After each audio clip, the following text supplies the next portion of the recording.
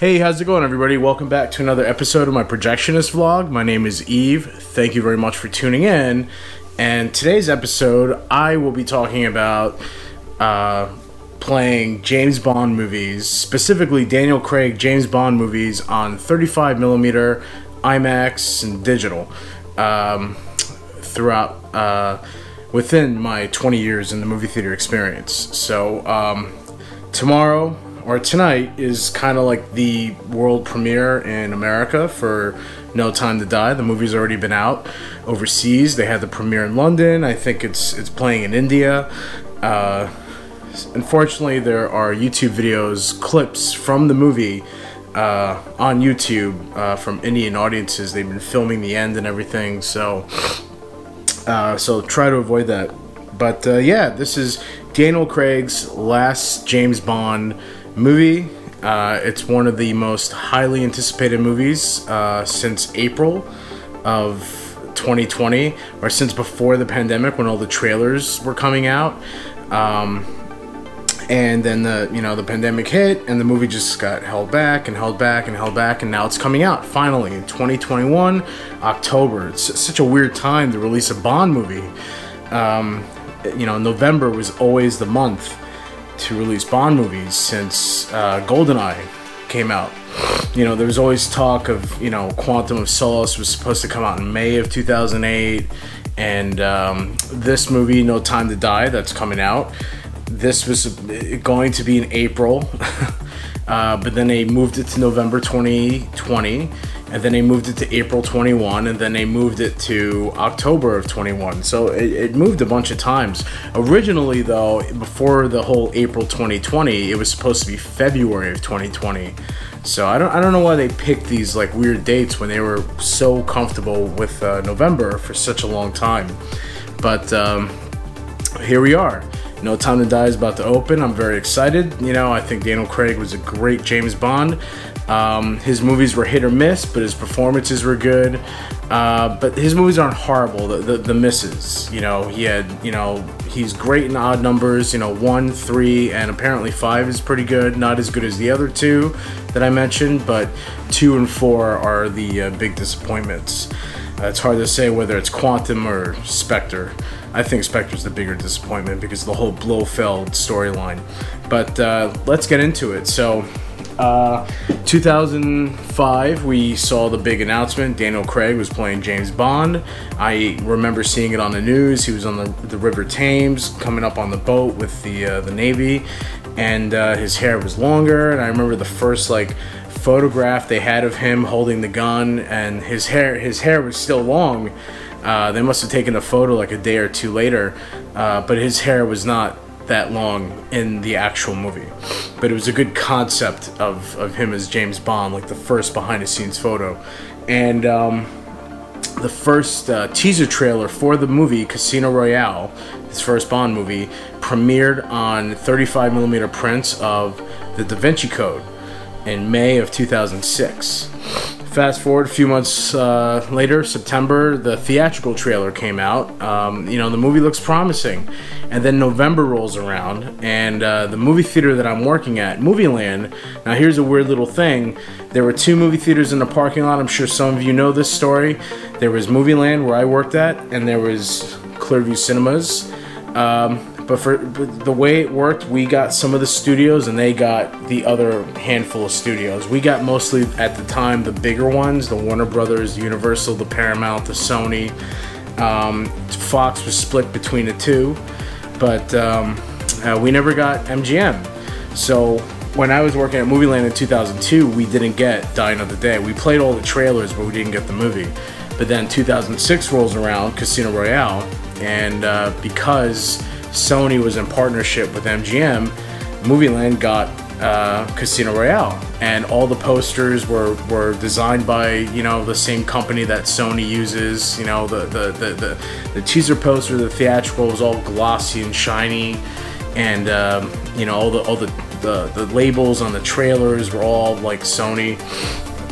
So we got the movie. I built it up, and it was long. It was like maybe 7 or 8 reels. Really long movie, and it was a great movie. And I remember how it opened up. I compared it to a movie that came out a year prior called Batman Begins, which was Christopher Nolan's, Batman movie. And they both had very similar openings where the box office was pretty modest. It didn't draw in a huge crowd, but the critical acclaim for these films were off the charts huge. And I remember after Craig signed on to be Bond, a lot of people were kind of making fun of him, something about the first blonde hair, blue-eyed Bond, and I was like, blonde hair? I don't know about that. I mean, Roger Moore had blonde hair. But there was just a lot of downplaying on him, if he could do it or not, I don't know. But I do remember him from Tomb Raider and Road to Perdition, Layer Cake. So I was very kind of familiar with him. Little bonus, he's actually in the 7th season of Tales from the Crypt. That was a production. They moved from LA to London, and he's in one of the episodes in the 7th season. So it's good part. He's a great actor. But we had Casino Royale, and it opened up modestly, and we had it for a normal run, 4, 5, 6 weeks. And the reception was very good. The movie was great. The villains were good. The directing, the action, all awesome. I think it was the same guy that directed GoldenEye. But I actually have here 2 35mm trailers I kept for Casino Royale. This is a teaser trailer, the flat version. Da Vinci Code that it premiered on was scope, but this is a flat version. I had a flat one. I threw out that scope one. I should have kept it, but whatever. But I ran this trailer. It's in great condition. It's on my YouTube channel if you want to see it. Casino Royale 007 flat. Now here's the theatrical trailer. You see right there, difference in size. The label's kind of messed up. If you can read that, it says Casino Royale scope, Columbia Pictures. Pretty cool. Also from Casino Royale, I have this Projectionist letter that came with the film. It's really cool. It's got the movie and all the trailers that are attached. I held on to that for a long time. Projectionist, please note. Casino Royale, and you got the trailers, Spider-Man 3, Pursuit of Happiness, and then there's other enclosed trailers, Apocalypto, Aragon, Rocky, Balboa, Dreamgirls, We Are Marshall, and The Good Shepherd. It's really cool collecting these things, so I'm glad I held on to it. I wish I held on to Quantum and Skyfall, but I didn't, so. Well, Skyfall would have been an ingest letter. Exciting. Running Casino Royale. That was the first James Bond movie I ever ran on 35mm film, and it was a good one. It's one of the good ones. So, moving on to 2008, 2 years later, Quantum of Solace was coming out, and the teaser trailer for that premiered on a movie called Hancock, and then the theatrical trailer premiered like a month later, later in the summer towards the end. And this was the Bond movie that everybody was hyping up. This was gonna be like the biggest thing, bigger than Casino Royale. It looked really cool. And I remember reading the movie was like really short, and it picks up right after Casino Royale, like 5 minutes after or something like that. And I was like, okay, that's pretty cool. They never really did that in a Bond movie before. I think they connected some of the Bond movies, but it was always like a vague connection. But this was like the first direct sequel to a Bond film, and we got the print. Now, whereas Casino Royale at Movieland, we had one print. At Movieland for Quantum, we had 2 prints because Daniel Craig got a great reception. They were really hyping this movie up to make a lot of money. And I was also working at New Rock at the time, so I played this movie at New Rochelle and at Movieland. And I remember building up the prints at Movieland, and we had 2 prints, and it was 5 reels. I made a video about Quantum just like when I first started doing these projection vlogs, but I made a video of Quantum, and I do remember like building it up. It was 5 reels, like it was really short.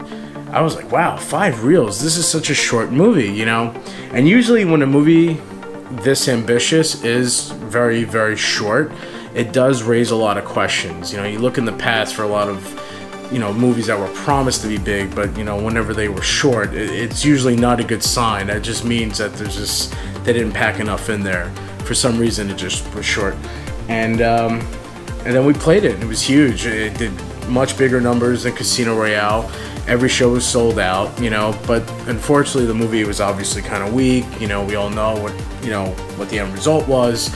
I was kind of a fan of it for a little while, but then I was like, man, this movie sucks. And it turns out that they made this movie during a writer's strike, and they couldn't get writers, and you know, Daniel Craig and the director kind of had to write the movies that went along. That's why it was just like all these action sequences put together by like these little shitty plots. But I do have trailers for that. I actually have 3 trailers for Quantum. I have the teaser, but it's on a trailer reel at work.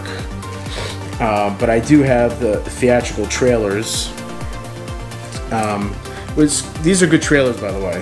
The Quantum and Casino Royale ones so far. Here's one with a made label, Quantum of Solace Scope, 007. Look at that. And this is one with the Sony label. Now this one's not damaged, but it's kind of faded, but maybe you can see it. Yeah, you can slightly see it. Quantum of Solace. Sony. Alright, so Quantum came out, made all that money, but it kind of disappointed many years later. It kind of disappointed from the first one, sorry. But then a few years later, 4 years later, jumped to Skyfall. Now, I was at New Rock full-time for Skyfall.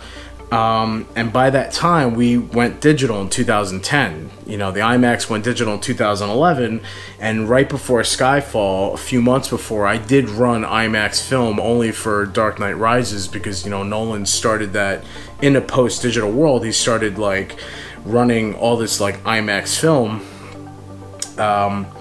everywhere. So, just for him. And then after his run of Dark Knight Rises, they would go back to digital. And, you know, Skyfall came out, and it was the first, I wouldn't say the first IMAX shot Bond movie, but it was the first Bond movie to get an IMAX branding release. It was the first one to get the DMR blow up, and it was the first Bond movie with IMAX attached to its logo. So, you know, that was a pretty big deal, you know, for Bond fans, you know, to have it in IMAX. And the movie wasn't shot with IMAX. I think the whole movie was shot digital, but they shot, I think, certain scenes in a flat aspect ratio. I'm trying to remember seeing it on the IMAX, because the ratios did change. But yeah, it was really cool.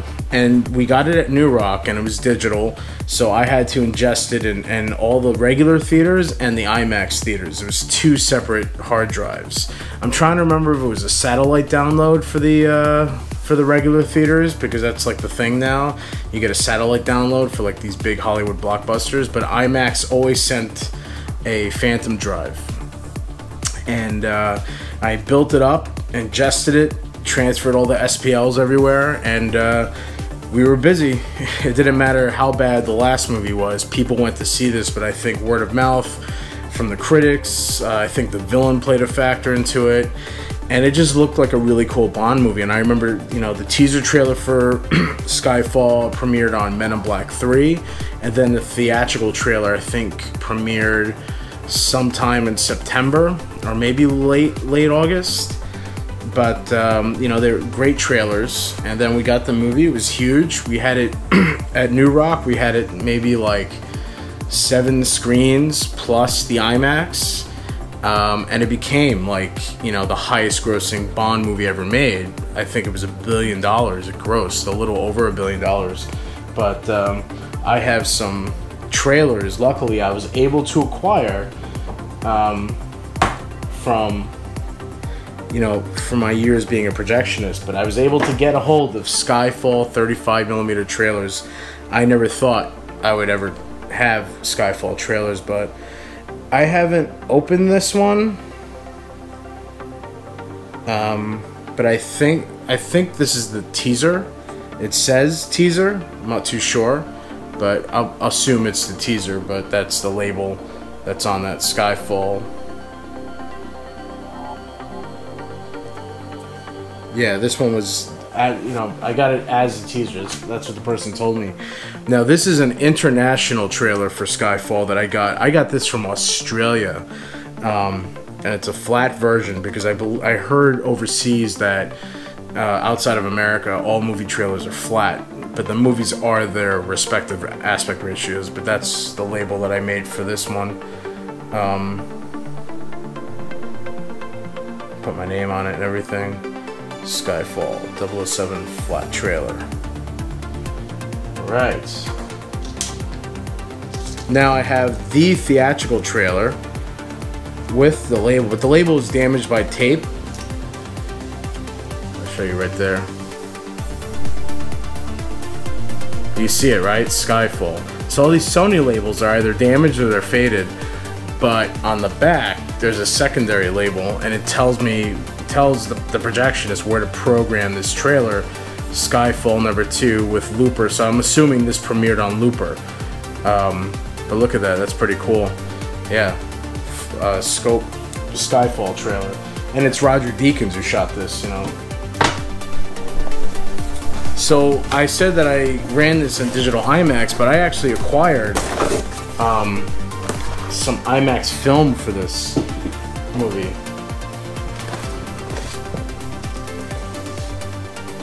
Let's move this over here. So there was a junk print of Skyfall, and I was able to get pieces of it because it was garbage. It was going to go in the trash, but I wanted a piece of James Bond in IMAX. So I have the soundtrack to Skyfall, the audio track for the film itself, which aligns with IMAX films. You've all seen videos of me talking about this or just like, setting it up. But here you go. Skyfall soundtrack, IMAX. And it was issued 10/12/12, right before the movie. And you get the, in the disc, IMAX, and in the back, Skyfall. Print number 16. So it goes to show you there weren't too many IMAX prints. I have here, which is really cool, I have the end gun barrel sequence, followed by the 50 years. I mean, it's just so much to unravel, but I'll show you. You get the point. That's pretty cool. Move out of the way. And you see the blood coming down and all that. That's pretty dope. IMAX 70mm film, but not shot with IMAX 70mm film. So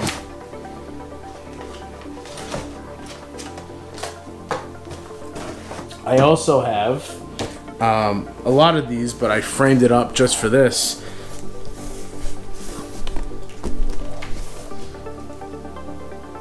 The Skyfall poster, IMAX poster with him on the floor shooting the gun, November 9th in IMAX. I have loads of these posters of the Skyfall ones, and I think I have a copy of the teaser poster too. Unfortunately, these weren't great posters, the Daniel Craig ones. There's nothing special about them. But I also have a poster, the teaser poster for Casino Royale, the theatrical for Casino Royale. I have the theatrical for Quantum. I didn't keep the teaser. I left New Rock. We had the advertisements for Spectre out, the teaser poster and the trailer. But I left New Rock in May of 2015. I took like a summer off to do some other things, and then I went back into the movie theater industry, but at a different capacity. I started working at an Alamo Draft House, and I got a job, entry-level job as a server, serving tables, because that's kind of what I was doing on the side. And I was like, oh, let me work at this Alamo Draft House, And I started working at Alamo Draft House like a week or so after Spectre came out. So when I didn't play it. I had nothing to do with the digital or any projection, but I worked in the theater for for Spectre, serving tables. So it was kind of weird. Like I ran the first 3 Bond movies as a projectionist on film and digital and IMAX, and here I am serving tables at an Alamo Draft House for Spectre. You know, like what a real bummer that was. No disrespect to servers. I mean, it's an incredible job, but it's not like a job you want forever. But I did it. So we had Spectre. I caught the tail end of it. You know, it kind of looked like it died out quick, and I remember it opened up pretty big, and but it just kind of fell short of the $1 billion at Skyfall. And then I know a lot of people were kind of disappointed with it, but I don't have any film trailers for it. I have a poster in storage somewhere, but now moving on to No Time to Die. You know, I'm excited that this is coming out. I am actually back at the Alamo Draft House, the same theater that I was working at, but now I'm a projectionist, and I've been all week setting up this movie. It's been coming in. I've been building up the SPLs, moving it around to where it needs to be. You know, I got to set up the pre-shows, all that stuff, just for this movie, and it's really exciting because this is like one of the big features in 2020 that got canceled. I mean, postponed. This was the first feature in 2020. Right a day before the shutdown, they were like, all right, No Time to Die is canceled, and then everybody else started following suit. It was like March 12th, 2020. And I remember I bought tickets to AMC Lincoln Square to go to the Bond marathon for the Craig movies. And it was like two days before, but then AMC pulled it off, and they were like, oh, we're canceling this, and you know, I guess a huge announcement, and that's what it was. So I waited a long time, like the whole planet, to see this movie, you know, but it's good to be upstairs in a projection booth. As you all know, I've been working during the pandemic at a drive-in. I was a technical director at Sag Harbor and the IMAX Maritime Aquarium, and here I am for this movie. But I do have the first teaser poster for No Time to Die that says April 2020, and it's that kind of bland picture of him in his like action suit, you know, with the gun, and it has like, you know, turquoise in the background, 007 on kind of like a goldish wall. And I do have an ingest letter for No Time to Die. You know, so which I saved on my laptop. So I collect all that stuff. You know, you gotta preserve it. But real quick, I do have trailers from other Bond movies. I have before Casino Royale. I'm gonna start backwards here. I got No Time, Die Another Day, the Pierce Brosnan theatrical trailer. Look at that, and you see it's not Sony, it's MGM. Then I got The World Is Not Enough teaser trailer, and they put Bond 19 on there. I like that. World Is Not Enough. See? And then they put on the theatrical trailer for The World Is Not Enough Bond, James Bond. That's really cool. Let's see here. I got a teaser. One of my favorite teasers is Tomorrow Never Dies, where he's like, Bond, you know the rest. Pretty cool, huh? Theatrical trailer.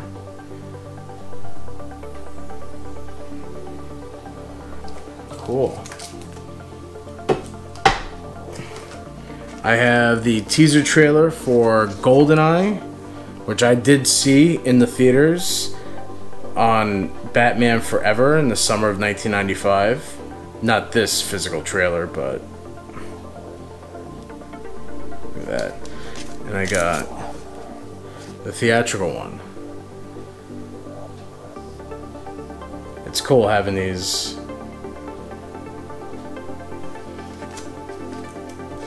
And I got two more. One is here, and the other one is on a trailer reel I had prepped up at work. You know, I run all these old trailers from time to time, and the one that, you know, I mentioned I had a Quantum of Solace teaser trailer on that reel, but I also have a theatrical trailer for Moonraker that I got. It's all red and stuff, but everything else is clear other than the fact that it's a red trailer. But I also ran this one, and this is one of my favorite Bond trailers for one of my favorite Bond movies. Very underrated. Good villain portrayed by Robert Davi. This is License to Kill. And this is the teaser trailer for License to Kill, where he has the watch and like it's counting down and they're playing the Michael Kamen music. It's really, really cool. So, all right, everyone.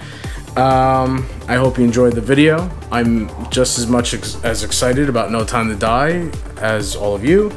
I'm gonna miss Daniel Craig. He was a excuse me. He was a great Bond. You know, tough and dark, and he brought some sophistication to the character. I think he contributed some depth to it and made it into a more complex, interesting character, you know, so he really got some good input into it. And it was great to be a part of this Bond franchise, you know, especially during his tenure and growing up. You know, Pierce Brosnan will always be my Bond. I grew up with him, you know. You know, if I grew up in the 60s, it'd be Sean Connery. If I grew up in the 70s, it'd be Roger Moore. But I grew up in the 90s, and you know, I slightly remember as a little kid, one of my early memories is Timothy Dalton, but I grew up with Brosnan. He was my Bond. It was a pleasure to run 35mm films of his Bonds and to play the digital versions of them and just be in the theater for his Bonds, which have grown, you know, theatrically and financially and critically, you know, despite the Quantum and the Spectre, but they're not like horrible movies, you know. But yeah, so it was an honor and a pleasure, Mr. Craig. So, all right, everybody. Thank you very much for tuning in. Please be sure to like, share, subscribe, and hit that notification bell to see more videos just like this. Thanks again, everybody, and enjoy No Time to Die. Later. Bye.